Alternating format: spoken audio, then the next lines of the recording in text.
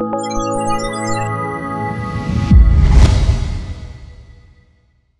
guys, Chuck Quinton here, founder of RotarySwing.com, and here's a common question I get asked all the time. I'm going to give you one of my 60-second tips about it, and that is, should you splay your left foot out for a right-handed golfer at address? So what we mean by that, this would be my feet being square, pointed straight towards the target line, and a lot of people ask, is it okay or should you rotate this foot out?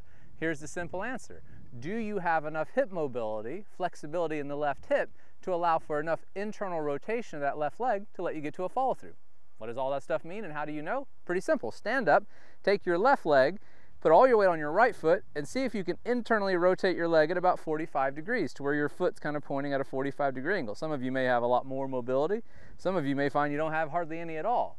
If you can't rotate it at least 45 degrees, then you want to allow your foot to rotate externally, like you see here, at address, because that's going to allow you to make a nice smooth transition into the follow-through and stay balanced without putting a lot of strain on your hip.